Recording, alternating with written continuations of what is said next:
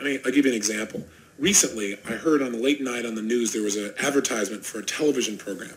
And on this morning television program, they said they were going to have an expert who does 5-minute phobia cures. Well, that's pretty much how I became famous. I got on television and basically eliminated people's phobias right there on camera.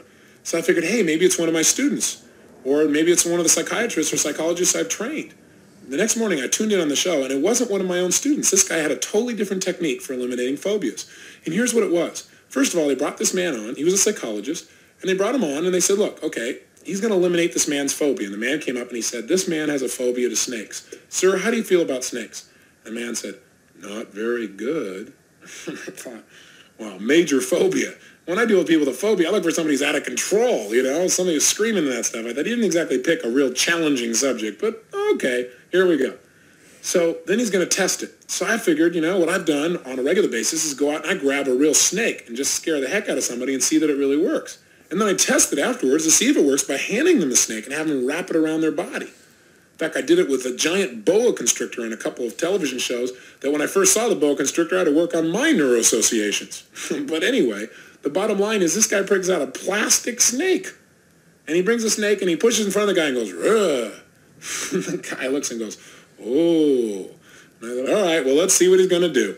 So sure enough, this is on national television. Sure enough, the guy reaches out and he goes, what I'm going to do with this man is a technique called temporal tapping.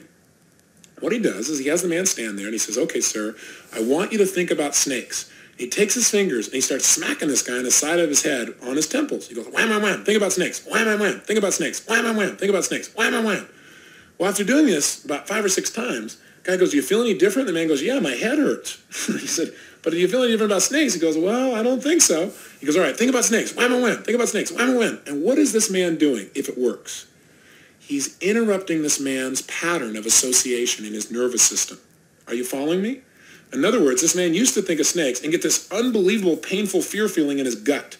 Now instead, he's got this pain in his head. Now that may not sound like much, but it is a change, and it will take him out of fear. Well, the guy did it over and over again, and it didn't work. All of a sudden, this psychologist breaks out into this massive sweat on national television. He's having a pain called failure on national TV. And all of a sudden, my heart goes out to him. I thought, nobody wants to be in this situation, right? They say, all right, we're going to cut to a commercial, and then we'll come back. Meanwhile, he's still going, think about the snakes. Wham, wham, wham. Think about the snakes. Wham, wham, wham. But when they come back from the commercial, we don't see the man with a snake phobia, and there's no mention of what happened. Instead, there's a new woman here, and she has a phobia to ladders. And so he says, okay, now think about ladders, wham, wham, wham. Think about ladders, wham, wham, wham. Think about ladders, wham, wham, wham. And he keeps doing this over and over again. He says, do you feel any different? She goes, well, yeah. He goes, now, and you could see she did feel different. She didn't look scared. Think about ladders, wham, wham, wham. After 3 or 4 minutes or 5 minutes of this, maybe a little bit more, they finally bring out this ladder, and they ask her to climb up it. Well, she walks over, she goes, yeah, I think I can do it. I feel different. She takes the step on the first step, then the second step, then about the third step, and she kind of gets a little scared, but she kind of stays on the third step, and then she comes on down. Well, the audience claps like crazy, and the host of the show comes over and says, hey, that was really great. Well, you must really be proud of yourself. She goes, yeah, I'm not only proud, I'm excited. Because you know what? My husband said that if this therapist guy could help me, and I could get up at least 3 stairs, that he'd give me a shopping spree, and he would paint the whole house. Interesting. She walked in with leverage. It was a must for her, because for her, being able to do this meant she could have lots of pleasure and get out of some pain. Pretty hot deal. So no wonder step 1 was handled, so all this man had to do was step 2, and step 3 fell into place. And the problem is when you go to a therapist and it doesn't happen, it's because they don't have leverage on you, or they haven't interrupted your pattern, or you haven't created a new pattern.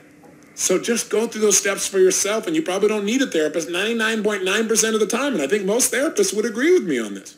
What's interesting about this story, though, is the host turned back to this guy, and they had like 3 minutes left in the show, and he said, well, 1 out of 2 sure isn't bad. That's a pretty good deal. But why don't you go here and work with John some more, because we didn't get the result with him. Let's see if you can pull it off. And he goes, no. He says, I think John's problem is that he's sick, and, he's probably got a virus, so that when I'm doing this, it's affecting his way his body is processing this. And John says, I don't got a virus.